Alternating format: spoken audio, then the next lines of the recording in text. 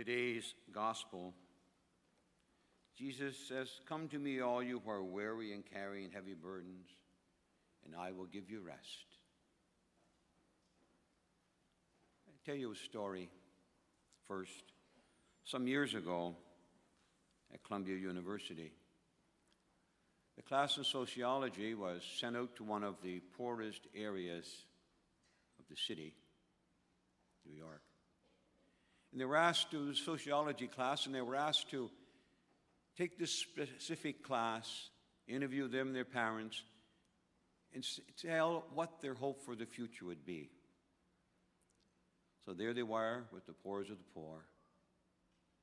Parents were unemployed, addicts, prostitutes, large numbers living in slum conditions. So invariably, the students wrote, "Hope for the future, nil." They'll repeat the pattern of their parents. They're carrying burdens which are too heavy to overcome. 25 years later, a new professor was there, and he was clearing out the desk of the other guy, and he came across a survey. And he said to himself, "I wonder if we could track down these students." So he got his class to, and they tracked down the students. They found most of them. Yes, some had fallen through the cracks, but there they were. Plumbers, electricians, firemen, teachers. Most of them had done very well. So now they were amazed. What was the reason? So they asked the student, "What do you give as a reason for your success?" And they said, "We had a special teacher." So now they were curious. We tracked down this teacher. She must know a lot about pedagogy and child psychology, so they tracked her down. There she was now, a woman about 80 years old, little old woman. And they asked her what her secret was. And she said, "I'm a Christian woman. I knew that I was the beloved of God, and I tried to love my students and tell them that they had a dignity and worth because they were the beloved of God too. And that has made the difference." We come here today and this couple of days, and many times we're speaking about burdens. Yes, burdens you carry. You may complain about the lineups for dinner, or you can't get service on your iPhone you want. Some may have very serious things they're talking about, burdens they're carrying: illness, family violence, betrayal by friends, gossiped about, hurts that you have received from others that just don't heal. Perhaps there's anger in your heart that won't go away. These are burdens that make life weary and troublesome. And then all of us, too, search for an identity, as we heard many times in the talk. And we ask the question of, who am I? Who am I? Am I what others say I am? I am what the media tells me I am. Shall I look the way? Is that who I am? Is it important the clothes I wear? Do they identify who I am? My family and the home and the place where I live, is that important? Am I what I do? The things I do, does that make me who I am? You know, because I play football or I'm brighter, does that make me who I am? Because I can sing? Or I am what others say I am? I am? That's who I am? You know, we can define all we have: family, friends, money, the whole thing.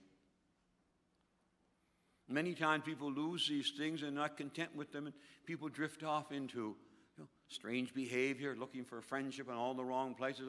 We've heard many times pornography, or they drift off into depressions and low self-esteem. And many times we can lose everything, and then what do you have?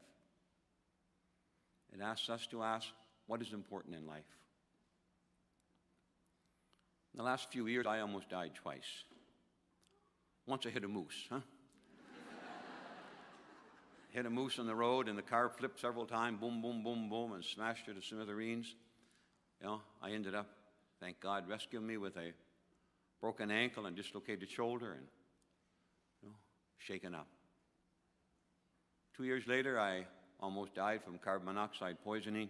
The chimney in my house collapsed, and I was supposed to go to Mass on New Year's Day at the Basilica in St. John's. I never showed up. They came looking for me. They found me unconscious in the bed, covered in soot. Rushed me to the hospital, and they anointed me. You know, when I was in intensive care, when I came out of intensive care, I can remember when I came out of intensive care. Remember a couple things there.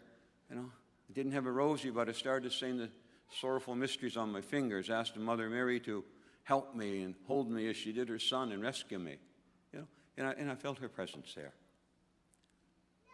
But thank God I recovered. Some people would say to me when I was trying to explain all the things that I was going through and seeing, and when I was in that state, they asked me, did I see the light? And I said, no, I went down and felt the heat, and I said, I'm not ready yet.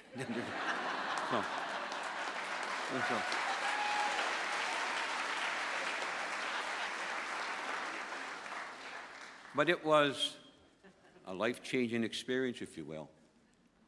It changed my life. A lot of things which I felt were important weren't important anymore. You know? And I began to think, you know, that I'm God's beloved too. I have burdens of office to carry, but, you know, who am I? How to identify myself? What's important?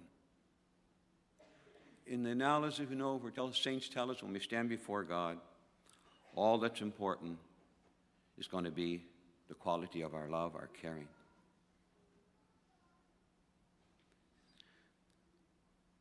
What I want to say to you today is that what the world presents, the whole thing is wrong. That is not who you are. That is not who I am. That is what the devil says. And that's what the devil said to Jesus, wasn't it? When he drove him out into the desert. Turn these stones into bread and show the world that you can do something.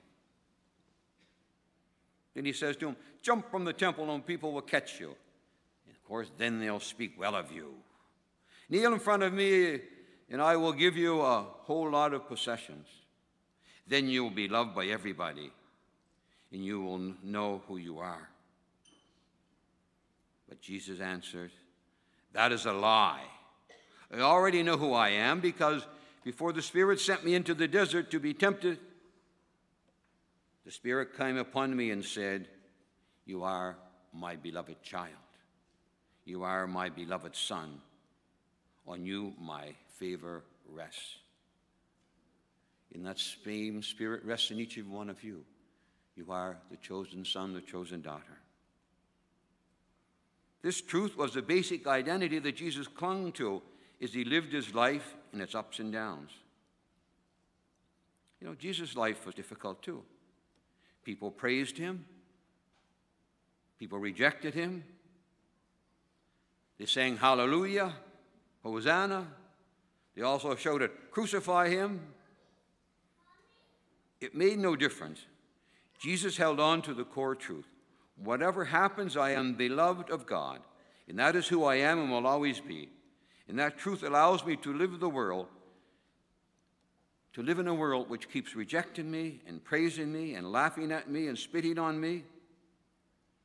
But I am the beloved, not because people say that I am great, but because my Father says that you are forever my beloved. Dear friends, if there is anything I want you to hear this morning, it is that what is said of Jesus is also said of you.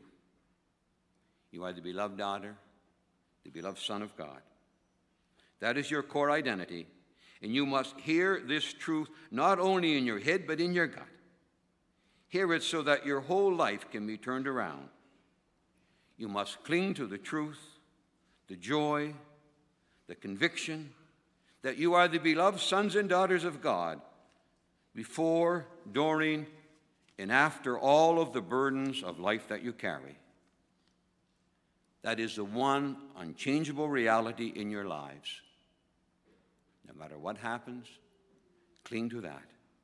Therefore, every time you are tempted to despair because of the problems of life that you are facing, that are thrust upon you, when you become bitter or jealous because of how you have been hurt, when you want to lash out, every time you feel rejected or are rejected, when you're laughed at or made fun of or passed over, those are hurtful things. They are burdens that weigh us down. But remember, no matter what happens to you, say to yourself, I am the beloved son, the beloved daughter of God. Tell you a couple more little stories. I was at St. Pat's nursing home one time where the elderly are, and I was walking down the aisle. This dear old lady come up and she put her arms around me and gave me a kiss. And I said to her, do you know who I am? She said, no, I don't know who you are. So, well, Bishop wears this fancy ring, so I took my ring, and because the old people used to kiss them. She said, know who I am now? No, I don't know who you are. So I jiggled my cross, Figured that might click something with her. You know who I am now? She says, no, lad, I don't know who you are, but you ask the nurse at the desk, she'll tell you who you are.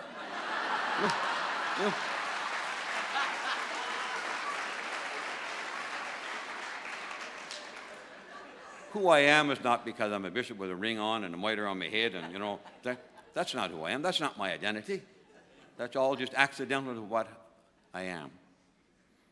The core being is that I am the beloved of God. I've been called to the church to serve God's people.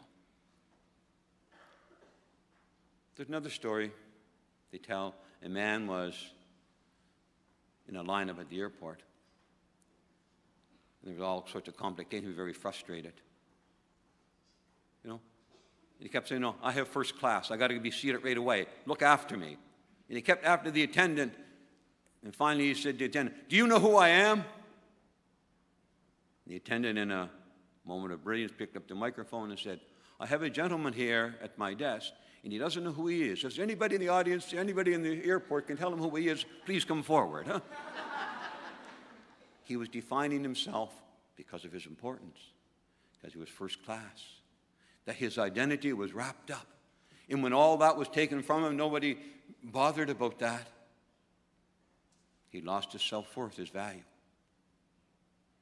My dear people, my dear friends, we can laugh at these things, but we cannot get wrapped up in identity and be defined ourselves by who we are. We must realize, no matter what our burdens are, what our position in life is, at the core center of identity is that we are the beloved children of God. We are God's little ones. We are the one of whom the Spirit comes upon. And that is what's most important, to realize that no matter what happens, we are the beloved.